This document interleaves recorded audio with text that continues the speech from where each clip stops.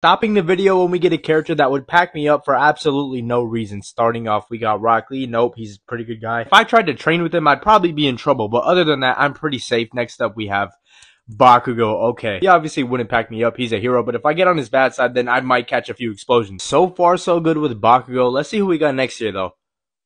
Tanjiro, okay, that is as safe as I'm gonna get. Out of all the characters on the filter, Tanjiro is probably the least likely to pack me up. He's pure of heart. Okay, Tanjiro, we get it. I have a bad feeling about Tanjiro showing up twice. I feel like he's trying to protect me from something. Mikey. Now, if it's Dark Impulse Mikey, maybe. But I feel like that would only happen if I stand in his way, so we're gonna move along here. As long as you don't make him angry or bother him, Mikey's not gonna act without reason, so I think I'm pretty safe around him. Luffy. Now, I might accidentally get packed up within all his shenanigans, but I'm pretty safe. Characters we've got have been pretty good people so far, so I'm wondering who Tanjiro was trying to protect me from here. Alright, Sasuke. That's cutting it a little close, but he wouldn't do anything unprovoked. And that's if we're talking Boruto Sasuke. I don't know if I could say the same about Shippuden, but who's next?